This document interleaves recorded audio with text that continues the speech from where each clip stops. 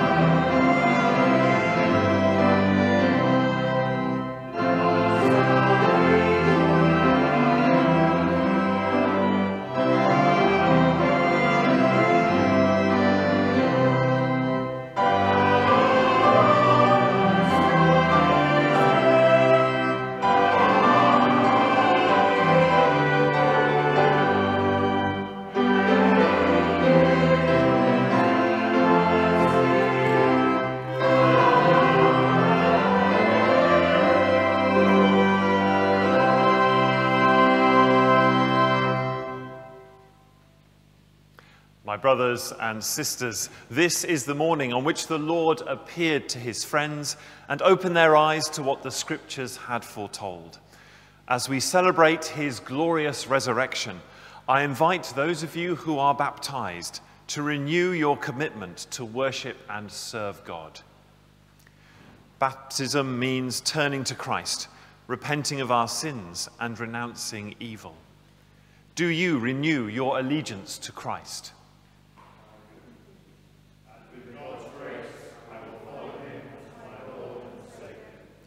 Will you continue in the apostles' teaching and fellowship, in the breaking of bread and in the prayers? With the help of God, I will. Will you persevere in resisting evil, and whenever you fall into sin, repent and return to the Lord? With the help of God, I will. Will you proclaim by word and example the good news of God in Christ? Will you seek and serve Christ in all people, loving your neighbor as yourself? With the help of God, I will. Will you acknowledge Christ's authority over human society by prayer for the world and its leaders, by defending the weak, and by seeking peace and justice? With the help of God, I will. May God, who has given you the desire to follow Christ, forgive you your sins and give you strength to continue in the way. Amen.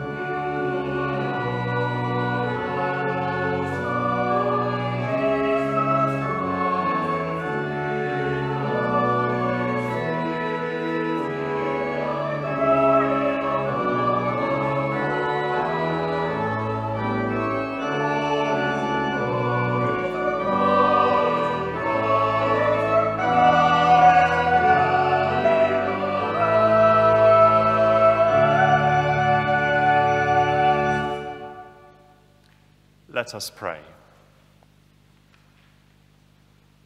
Lord of all life and power, who through the mighty resurrection of your Son overcame the old order of sin and death to make all things new in him, grant that we, being dead to sin and alive to you in Jesus Christ, may reign with him in glory, to whom with you and the Holy Spirit be praise and honor, glory and might, now and in all eternity.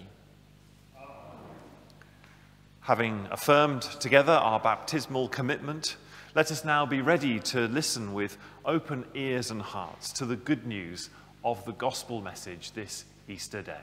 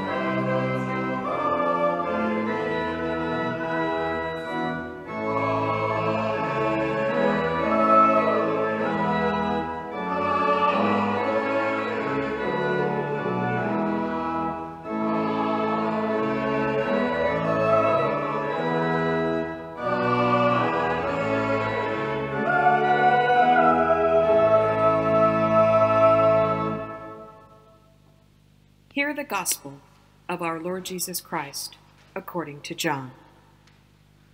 Glory to you, O Lord. Early, on the first day of the week, while it was still dark, Mary Magdalene came to the tomb and saw that the stone had been removed from the tomb. So she ran and went to Simon Peter and the other disciple, the one whom Jesus loved, and said to them, "They have taken the Lord out of the tomb, and we do not know where they have laid him." Then Peter and the other disciples sent out and went towards the tomb. The two were running together, but the other disciple outran Peter and reached the tomb first. He bent down to look in and saw that the stone had been removed, and saw the linen wrappings lying there. But he did not go in. Then Simon Peter came following him and went into the tomb. He saw the linen wrappings lying there, and the cloth that had been on Jesus' head not lying with the linen wrappings, but rolled up in a place by itself. Then the other disciple, who reached the tomb first, also went in, and he saw and believed. For as yet they did not understand the scripture that he must rise from the dead. Then the disciples returned to their homes, but Mary stood weeping outside the tomb. As she wept, she bent over to look into the tomb, and she saw two angels in white, sitting where the body of Jesus had been lying, one at the head and the other at the feet. They said to her, "Woman, why are you weeping?" She said to them, "They have taken away my Lord, and I do not know where they have laid him." When she had said this, she turned around and saw Jesus standing there, but she did not know that it was Jesus. Jesus said to her, "Woman, why are you weeping? For whom are you looking?" Supposing him to be the gardener, she said to him, "Sir, if you have carried him away, tell me where you have laid him, and I will take him away." Jesus said to her, "Mary." She turned and said to him in Hebrew, "Rabboni," which means teacher. Jesus said to her, "Do not hold on to me, because I have not yet ascended to the Father. But go to my brothers and say to them, I am ascending to my Father and your Father, to my God and your God." Mary Magdalene went and announced to the disciples, "I have seen the Lord." And she told them that he had said these things to her. This is the gospel of the Lord. Praise to you, O Christ.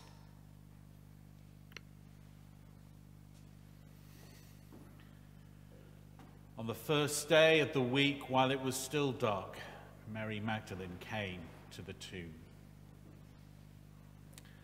I don't know if I've ever been so desperate for an Easter Sunday to arrive as I have this year. After last year, I should have been prepared for all the challenges.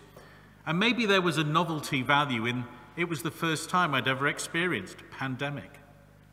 But for some reason this year, perhaps the frustration of things dragging on has well and truly hit. I'm not sure why. Maybe I'd hoped that all of this was a bad dream from which Easter Sunday would shake me awake.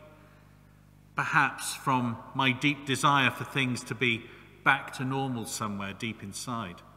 I'd thought that Easter would fundamentally change things. Possibly I was just so desperate for the comfort of familiarity, well-known hymns and songs and readings and liturgies that we could almost remember by heart. But yet again, this Easter is not normal, no matter how hard we might pretend. To share one expression that I've seen floating around the internet, this is the lentiest Lent I have ever lented. And today, I'm still feeling the absence and the loss. Today, I am missing my family, with whom I would normally gather of an Easter Sunday evening to begin my post-Easter recovery. but again, not this year. Today I am missing my communities of faith. I'm missing you all, as we would otherwise be. I'm missing the sense of fellowship and belonging. I'm missing hearing you sing hymns and worship songs with the clergy and a full choir, music group or worship band, be it here at Holy Trinity, All Saints Luddington or St. Helens, Clifford Chambers. I mean, I'm not fussy, but it isn't just the same without you. And today, if I'm honest, I might even be missing God. Though God is everywhere, I know, and we've heard it said often enough. But when you've been used to worshipping God in a particular way and connecting with God through a certain sets of liturgies and practices, their absence can feel like someone has stolen God. And they said to her, "Woman, why are you weeping?" She said to them, "They have taken away my Lord, and I do not know where they have laid him." I wonder what Mary was hoping to discover that first Easter. I wonder why she had come to the tomb. And I know what you're thinking. Wasn't she coming to properly prepare Jesus' body for burial? Well, in Matthew, Mark and Luke's account, yes, she was. But in John's version, no. For you see, the secret disciples, Joseph of Arimathea and Nicodemus, had already prepared Jesus' body for burial on the Friday. And indeed, Nicodemus had brought an abundant and expensive and wasteful amount of burial spices, probably part of Nicodemus' own potential redemption. So why had Mary come? What was she hoping to find? Perhaps like us, she had hoped that the loss of Friday was a bad dream. Perhaps out of her love and devotion for Jesus, she had desired to keep vigil at his tomb. Maybe she had no rational explanation at all, but unable to sleep, found the strong pull of grief moving her feet back towards what she had lost. But whatever it was she had hoped to find when she got there, she didn't. Her plans were rudely interrupted by the living, risen Jesus, who had other ideas. I don't know what you imagine when you listen to the gospel accounts of the resurrection. In my own mind, I imagine on that first Easter a sunrise.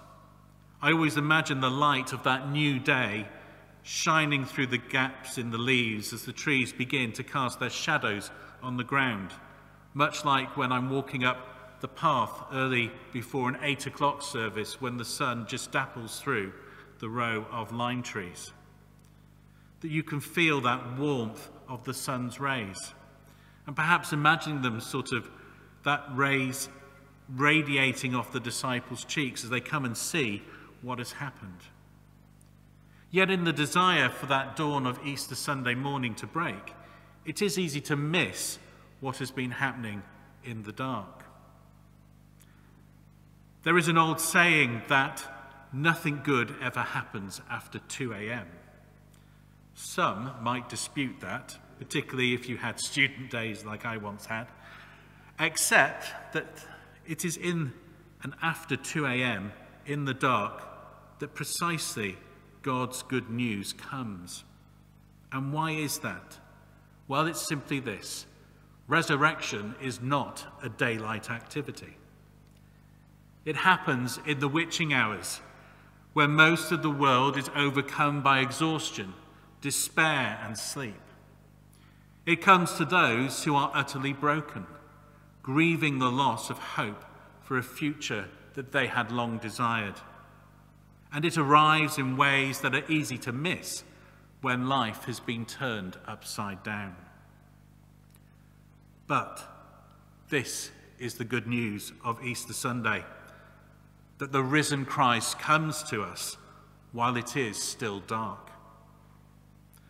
For those of us who spend their entire lives trying to remain in the safety and sentimentality that comes with our privilege. For those of us who are trying desperately to avoid even admitting the reality of darkness and grief. For those of us who want to celebrate Easter Sunday without experiencing the utter terror of Good Friday. The resurrection's true power can be all too easily missed. For when the floodlights of your denial are shining brightly, the quiet, fluttering dance of a new light of the resurrected Christ can seem insignificant or unreal. How attractive it is to pretend that things are other than they are.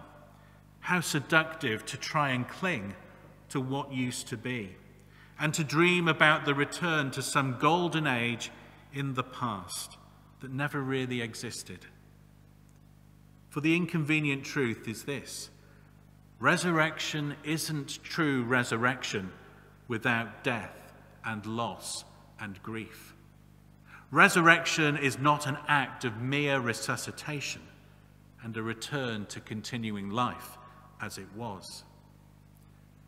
And to paraphrase a quote by the American self-help author Dave Hollis, which has done the rounds on the internet, in the rush to return to normal, it is worth considering which parts of normal are worth rushing back to.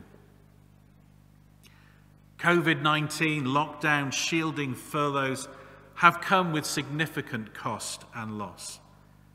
But it has also brought about some amazing signs of newness and resurrection.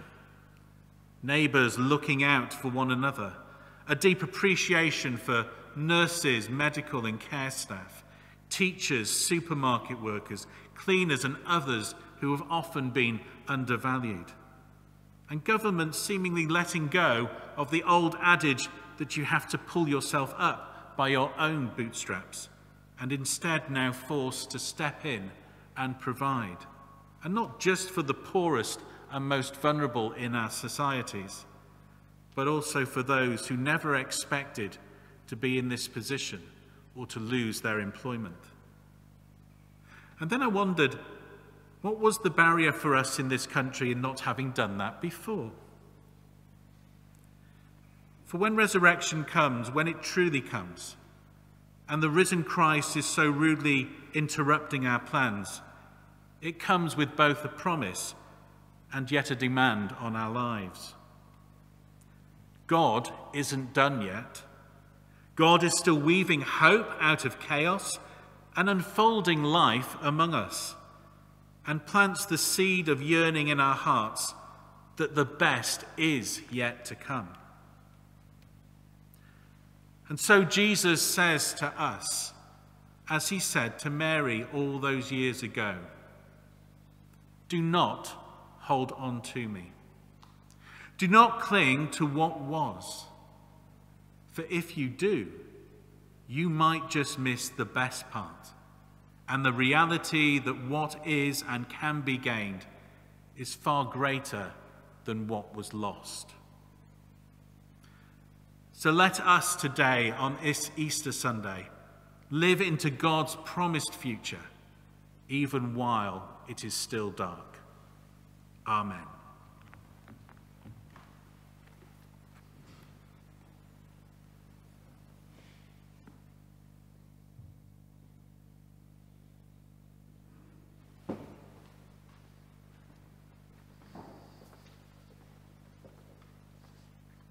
Thank you, Steve.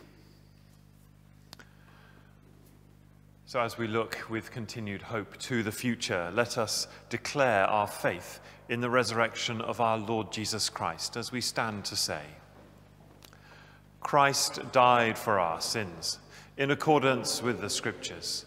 He was buried, he was raised to life on the third day in accordance with the Scriptures. Afterwards he appeared to his followers and to all the apostles. This we have received, and this we believe. Amen. We turn now to the liturgy of the sacrament and begin that by sharing with one another Christ's peace. The risen Christ came and stood among his disciples and said, "Peace be with you." Then were they glad when they saw the Lord. Alleluia. The peace of the risen Christ be always with you. We offer one another here in the church, and if you're at home with others, do offer them a sign of peace, or if you like, send a message to a loved one to let them know you're thinking of them this Easter day.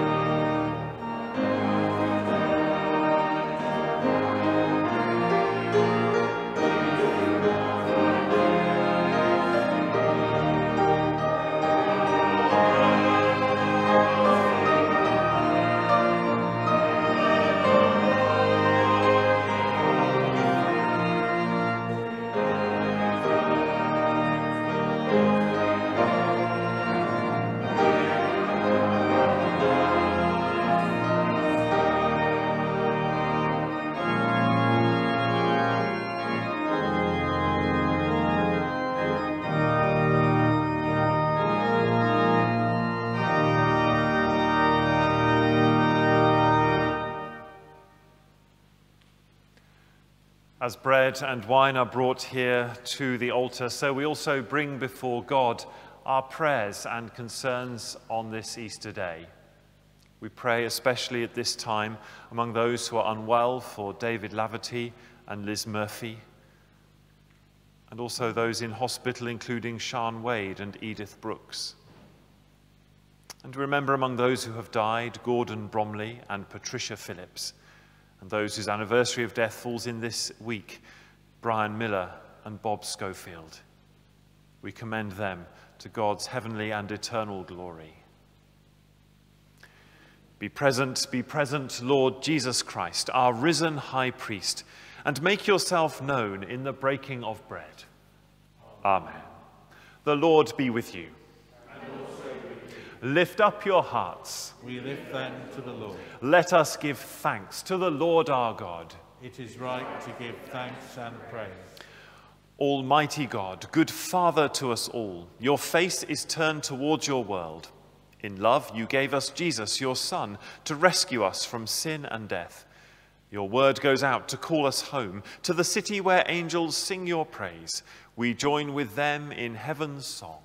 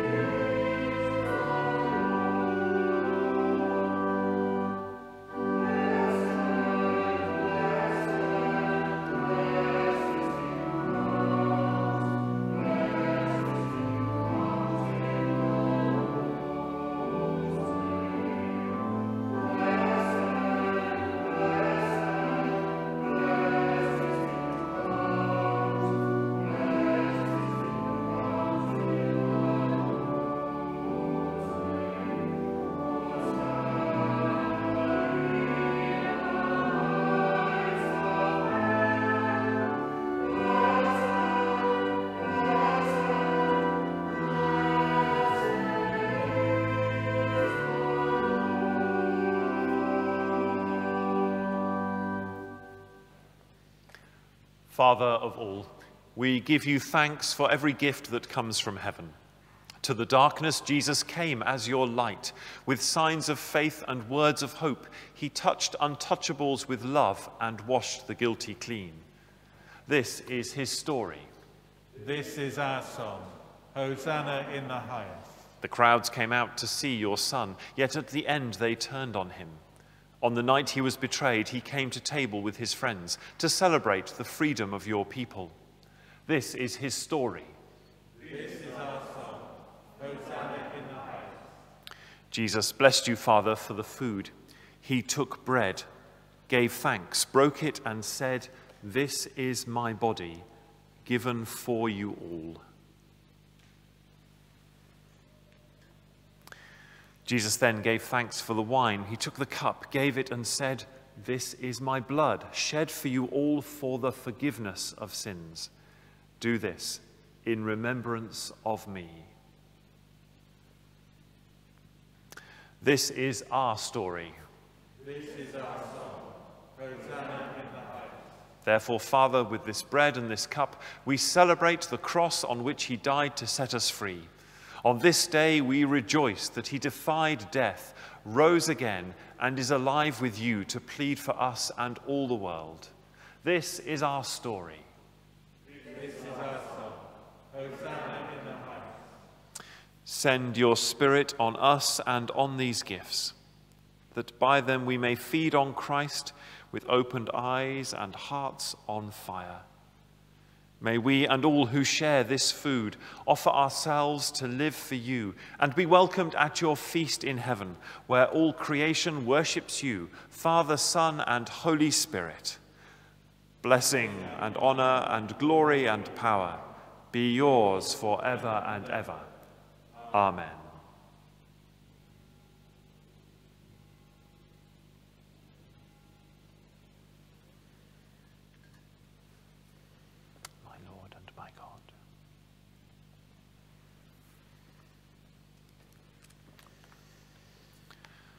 Rejoicing in God's new creation, let us pray with confidence as our Saviour has taught us. Our Father, who art in heaven, hallowed be thy name.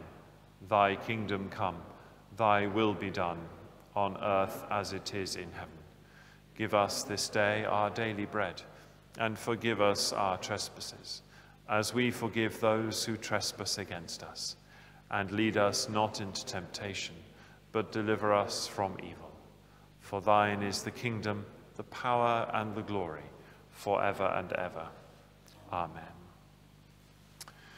Jesus says, I am the bread of life. Whoever eats of this bread will live forever. Lord, our hearts hunger for you. Give us this bread always. Alleluia! Christ our Passover is sacrificed for us. Therefore, let us keep the feast. Alleluia.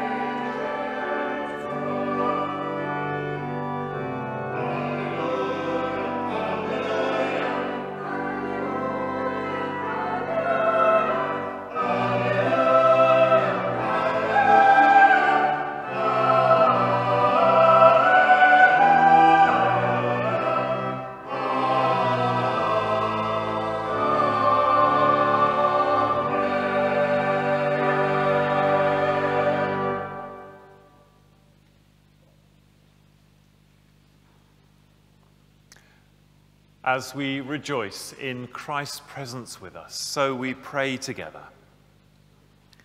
God of truth, we have seen with our eyes and touched with our hands the bread of life. Strengthen our faith, that we may grow in love for you and for each other, through Jesus Christ our Lord. Amen. As our Easter celebration draws towards its close now, I want to say a few very important thank yous. A very big thank you to, firstly, our flower teams who've done a fantastic job preparing and decorating the church for our Easter celebration this year, and particularly thank you to those of them who put together the Easter garden, which is much bigger than what we normally have, and has been a real focus for our celebration. So thank you to you in our flower teams. A huge thank you to all these wonderful people standing behind me, our choir, our director of music. Thank you to you all, especially Rebecca, for your work too. You've worked so hard these last few days, and we're very grateful for all your music. Thanks also to the music group who've been playing today. It's really great to have you here celebrating with us and augmenting our music today. I want to thank our AV team who have been busy working the cameras and the sound and the video in order to ensure that we can live stream all of our services. Lots of preparation work involved there, and I'm very grateful to all of you. I want also to thank our church wardens who work especially hard at this time of year, particularly Paul and Helen, who've done most of the preparation work for our walk-through services, which have been a great success again, but have required a lot of work behind the scenes. So thank you to our wardens. Normally at this point on Easter Day, in our thank yous, I would reserve the biggest thank you for our vergers, who would normally work incredibly hard, our paid verging staff. Sadly, we no longer have paid verging staff, which has meant that the whole church community has had to pull together, and we've all had to muck in. I found myself hanging off the top of a ladder earlier to light the candles on our candelabra. But everybody, not just the clergy, have had to do extra tasks to make sure everything works and is ready. And so I just want to say thank you to everybody who's contributed to our worship this Easter in the parish. It's a real joy to see the church community come together to celebrate this special feast, but also to offer our worship to others as well. So thank you. Finally, thank you for those who've joined us watching and listening to this service. And finally, I just want to wish you and your loved ones a very happy and blessed Easter. Our choir will now sing our final hymn, Thine Be the Glory.